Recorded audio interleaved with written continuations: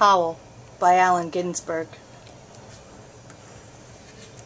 I saw the best minds of my generation destroyed by madness, starving, hysterical, naked, dragging themselves through the Negro streets at dawn looking for an angry fix. Angel-headed hipsters burning for the ancient heavenly connection to the starry dynamo in the machinery of night. Who poverty and tatters and hollow-eyed and high set-up smoking in the supernatural darkness of cold water flats floating across the tops of cities contemplating jazz. Who bared their brains to heaven under the L and saw Mohammedan angels staggering on tenement roofs illuminated.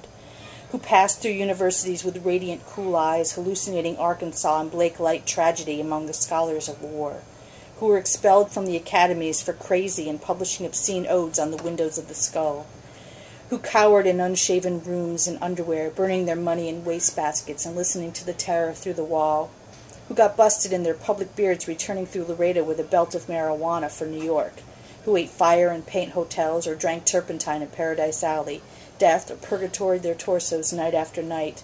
With dreams, with drugs, with waking nightmares, alcohol and cock and endless balls.